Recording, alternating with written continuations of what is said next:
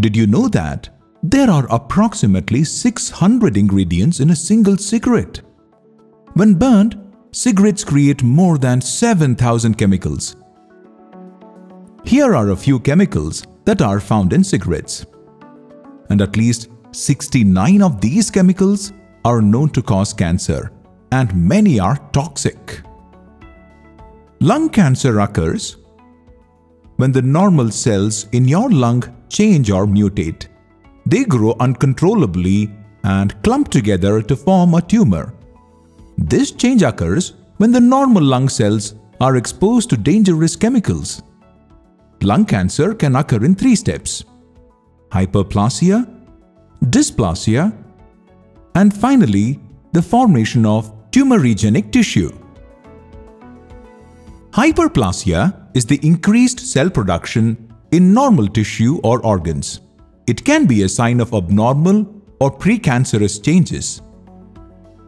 Dysplasia is a broad term that refers to the abnormal development of cells within tissues or organs, which leads to tumor formation. Unlike normal cells, cancer cells grow without order or control, destroying the healthy lung tissue around them. Cancer can spread through small channels around the lungs called lymph nodes. After this, they get into the bloodstream and reach other organs like the liver, bones, adrenal glands, and brain.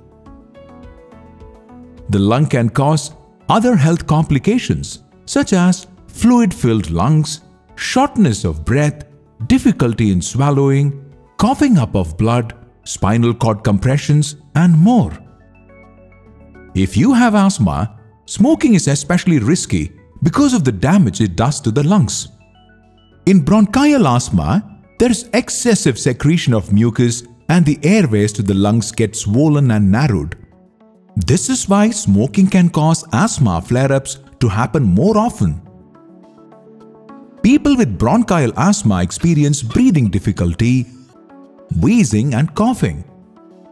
Now that you know the harmful effects of smoking, try to understand that smoking cigarettes isn't a bad habit, but a serious and complicated addiction that makes quitting smoking a big challenge for many smokers. The difficulties of quitting don't end when a person puts down their last cigarette. Cravings can pop up weeks or even months later. And it's not uncommon for ex-smokers to start smoking again within the first 3 months of quitting. What's important is to let your friend or family member know you're there for the long haul. On this note, I urge you to watch even more detailed videos on the MediMagic app. If you like this video, share it with your loved ones and subscribe to MediMagic.